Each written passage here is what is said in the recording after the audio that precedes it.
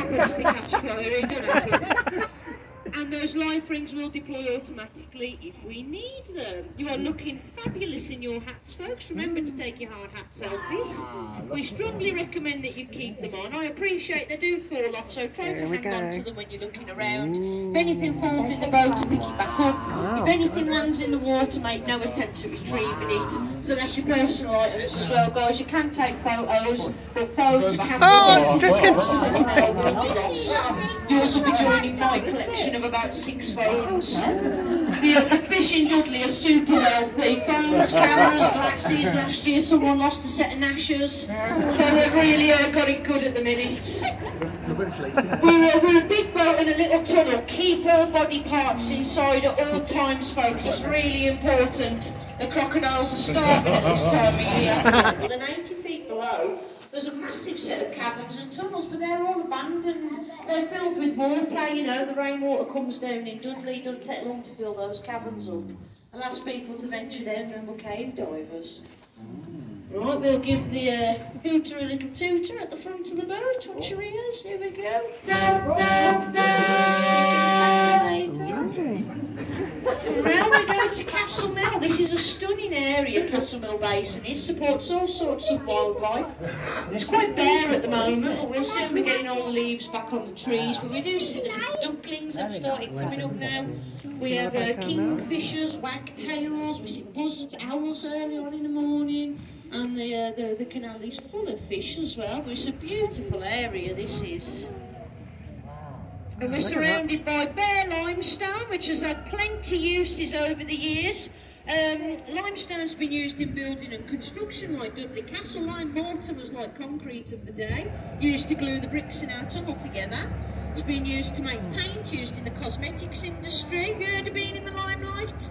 It was used in the early forms of projectors and burnt on stage in stage lighting as well. But the Earl of Dudley used it as a flux. So in the metal making process, he threw limestone in the furnaces on top of the coal. It acted like a big sponge, absorbing all the impurities. And later on, he'd have a better quality iron and steel. It was a higher grade. He could sell it for more money.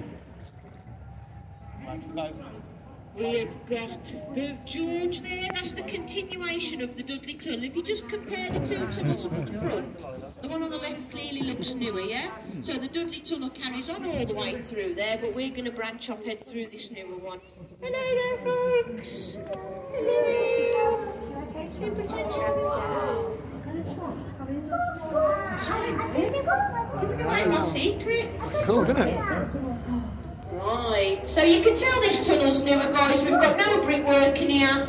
When it was done, we decided to shotcrete it, to spray it with a very skinny layer of cement, and that's what you can see. It's only just over 30 years old, and we've already got white deposits of calcite, a few stalactites on the roof that have already worked their way. Oh, wow. It's all right.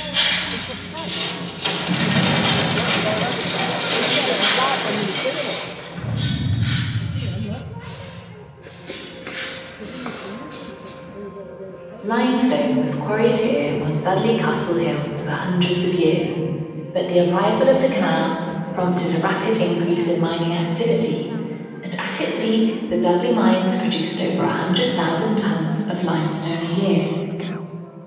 The extraction of the stone left behind a network of vast caverns, which became an attraction for scientists, engineers, and visiting dignitaries from abroad.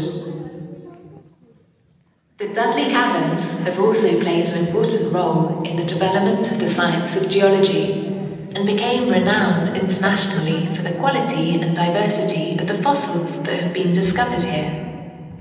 In 1849, addressing a meeting of scientists here in the Dudley mines, the eminent geologist Sir Roderick Murchison proclaimed that in no part of England are more geological features brought together in a small compass than in the environs of Dudley.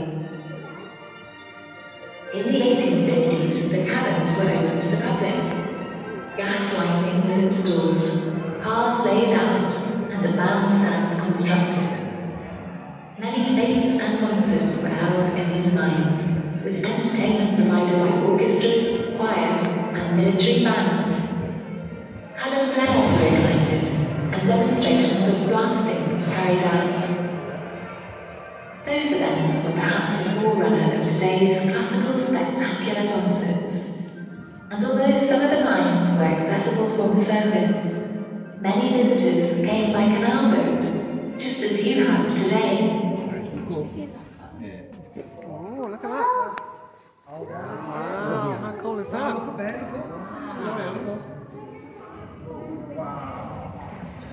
Okay, folks, so the tunnel on the right-hand side there is that extension that made the tunnel the fastest route north to south. There's a mile and a half of tunnel up there.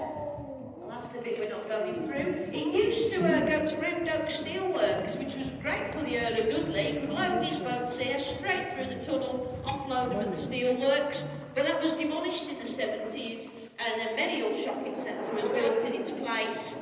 So yes, now the tunnel takes you to Matalan and McDonald's instead.